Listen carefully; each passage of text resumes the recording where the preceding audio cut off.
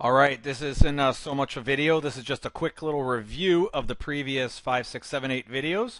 You'll see where I am here. This is an excellent resource to use if you want to read more about this and see their examples. But I'm at docs.oracle.com for Java, and they basically have a little tutorial series, right, with everything in the language. And I'm in the inheritance section here.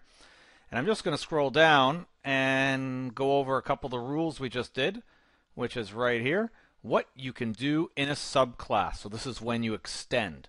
So, little review here. Subclass inherits all of the public and protected members of its parent. Now remember, the private fields, they're there, but technically Java doesn't say they're inherited.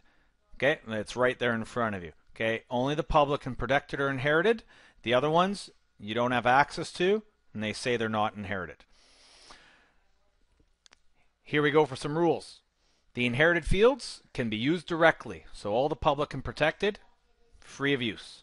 You can declare a field in the subclass with the same name as the one, thus hiding it. We didn't do this in our examples because, like it says here, not recommended, and you won't see this on the AP exam either, but you can do it. You can declare new fields. Well, you saw a lot of that. We give our subclasses extra variables and fields. The inherited methods can be used directly as they are. Yep, just use them. That's why they're public and protected, so you can use them. You can write a new instance method, which just means add new methods to the class. Well, of course, that's usually what you do a lot of the time when you extend the class. And that is called, whoops, I didn't read the rest. And it has the exact same signature as the superclass, then that's called overriding. We took a look at that.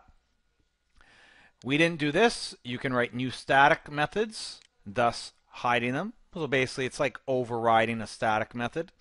You can declare new methods that are not in the superclass. That's what I meant before. You usually do. And you can write subclass constructors that invoke the constructor of the superclass by using the keyword super or implicitly. And implicitly is like when you don't put it there, then the compiler Java just calls the super for you, and so it's as if it's written in there, even though you didn't actually write it in there. And we took a look at that too. So we did like 90% of that there, and it should make sense.